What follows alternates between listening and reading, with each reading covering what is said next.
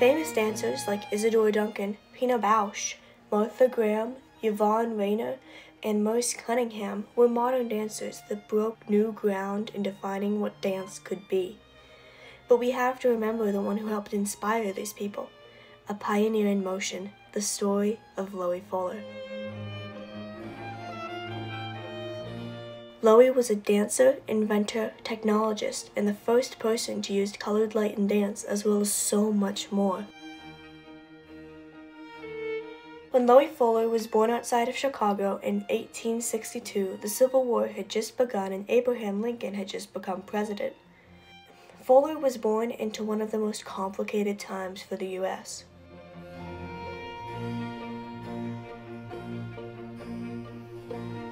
As a young child, Loie climbed up on stage at her Sunday school, took a bow, and recited the prayer that she said every night before bed. Her mother was amazed, and this was the beginning of Loie's career on stage as a performer. At the young age of 15, Loie Fuller took a 9-month tour with a comedy club, as well as having performed in many other plays. As a young adult, Fuller moved to New York to pursue her career in performance. In New York, Fuller had the idea to produce a show, but it didn't find the right audience, so she moved her efforts to London. After spending some time in London, Fuller still wasn't able to find the success that she wanted there. While she was in London, a manager there recommended that she go to the United States to take a part in a play called Quack MD. She brought the costumes that she needed and went to New York. When the rehearsal began, the author of the play got an idea to add a scene in which there was a hypnotized widow. Fuller asked the electrician in the theater to put green lamps along the floor and the orchestra leader to play a subdued air.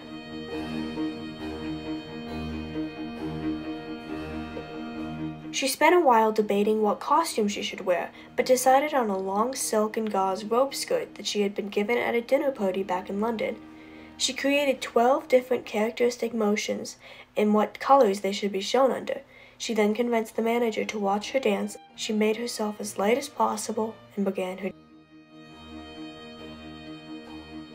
The manager loved it and showed her what music she should use for this dance and dubbed it the Serpentine. Her dance was a beautiful combination of quick, gentle movements with the long fabric, combined with light shining down and above, so the color of the fabric appeared as if it was constantly changing. However, other than the manager, the rest of New York did not understand why this new dance was so appealing.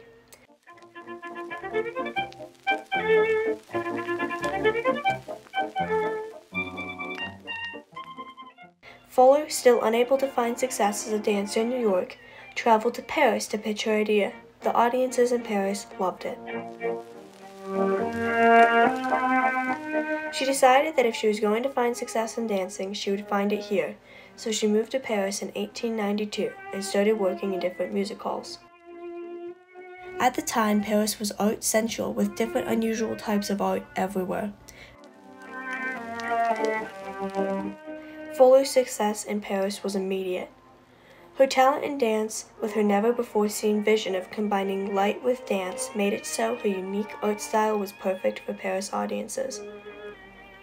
Over Fuller's career, she worked in many music halls in Paris, one of them being the Folies Bergère. The Folies Bergère was a famous music hall in Paris where many well-known dancers came to fame.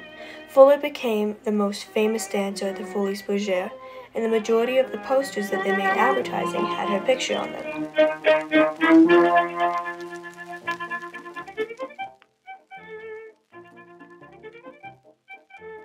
Fuller's new and unique style had never before been seen, and her idea of combining light and dance is used in theater today, as well as her idea to start with a dark stage, something that was never before used. It is now used on almost every stage.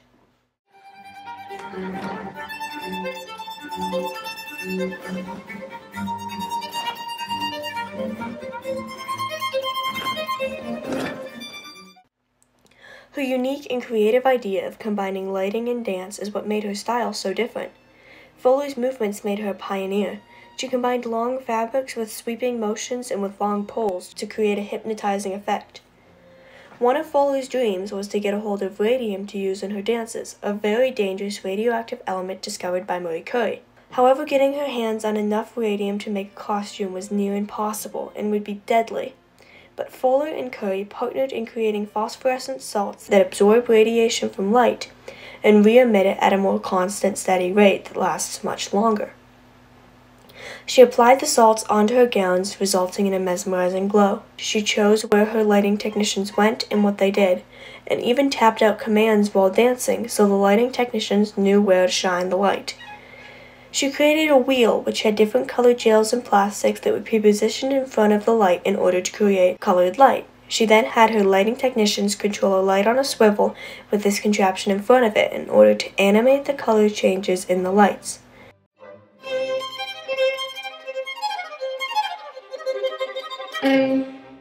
Fuller held many patents from the US and France for lighting and stage design.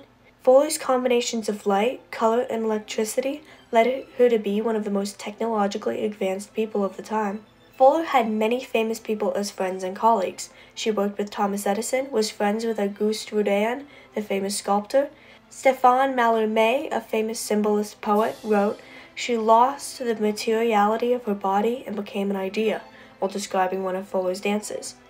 Fuller was also good friends with Princess and later Queen Marie of Romania.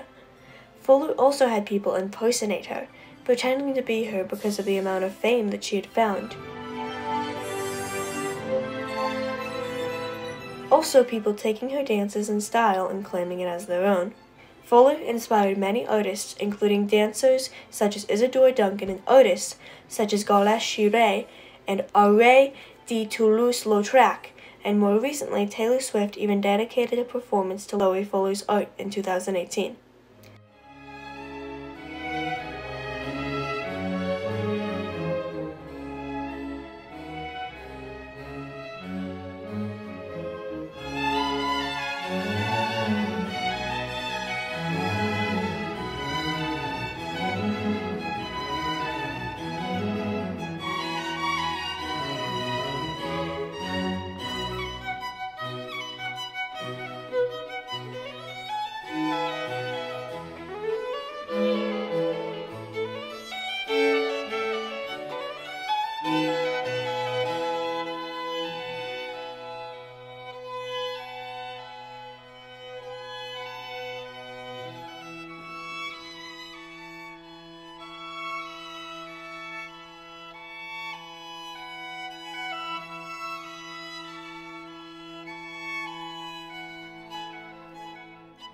During the First World War, Fuller devoted herself to relief work for the Allied countries and urged her fellow Americans to join the conflict on that country's side.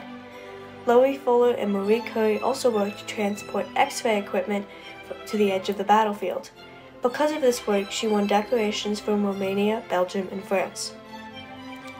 After the war, Fuller founded and taught a school in Paris with the object of teaching students dancing and improvisational techniques, but she did not teach them her lighting techniques. She took the students to Egypt and on other tours as well.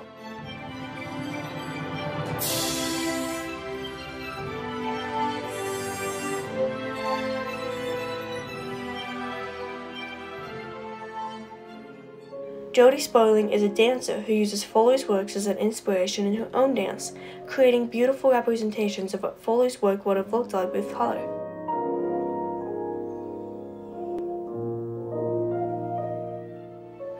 Loie Fuller was a pioneer in modern dance and lighting because Fuller's techniques of combining colored light and dance was unheard of.